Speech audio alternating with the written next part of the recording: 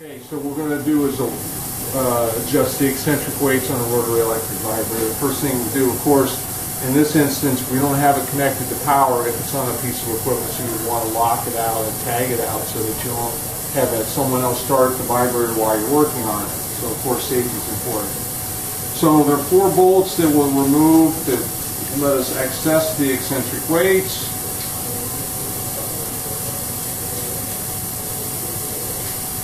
Take those off so we can remove the weight cover.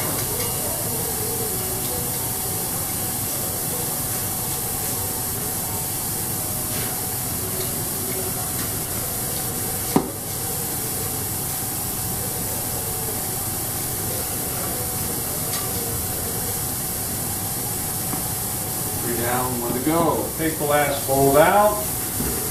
Come in, little tapping, remove the weight cover. Now, as you see, there's 2 eccentric weights. This is the outer weight, this is the inner weight. When you're adjusting the force output, you never adjust the inner weight. Adjustments are done with the outer weight only. You can see there's a dial indicator here on the end of the shaft going from 0 to 100%. So if you want to adjust the force output of the vibrator, you're loosening this bolt and then we'll swing the weight around and change the setting. The current setting is the factory setting. You look at the small punch mark on the weight, which is lined up with the marked lines on the dial. And right now this is set at 40%, and that's the standard factory setting. So let's say we want more force output, and we're going to set the weights to, say, 70%. Come on here, loosen the bolt that holds the weight in place. And I will slide the weights. You can see now the punch mark is set pretty much centered on the 70% mark.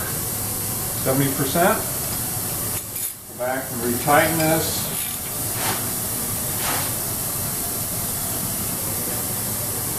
Double check that I'm still at 70%, and that's good. So now when we do one end of the vibrator, we have to do the other end of the vibrator. So we'll take this other end weight cover off and then access the weight and make the adjustment to it as well.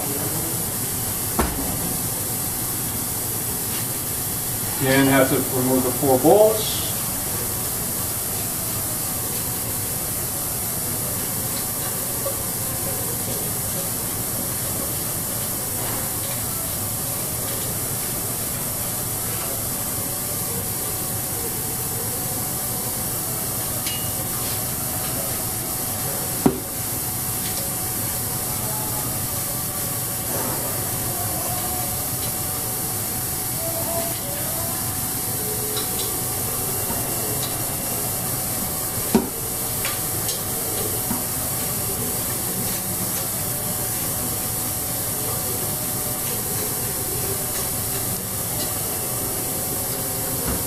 Again,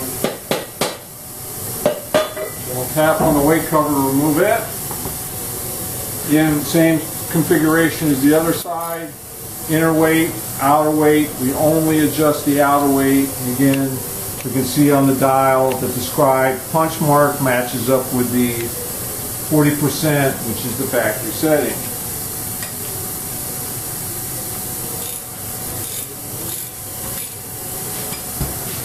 Now I'm swinging this around. Again, we set the other one end to 70%. We want to match 70% on this one as well.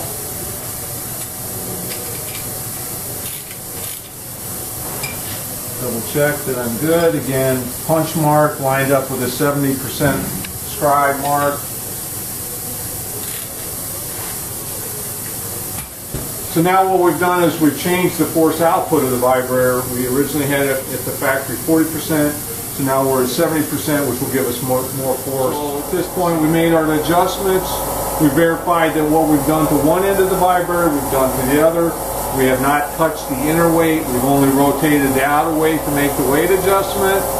So now we're simply going to return it to its configuration, put the weight covers back on, and return it to service.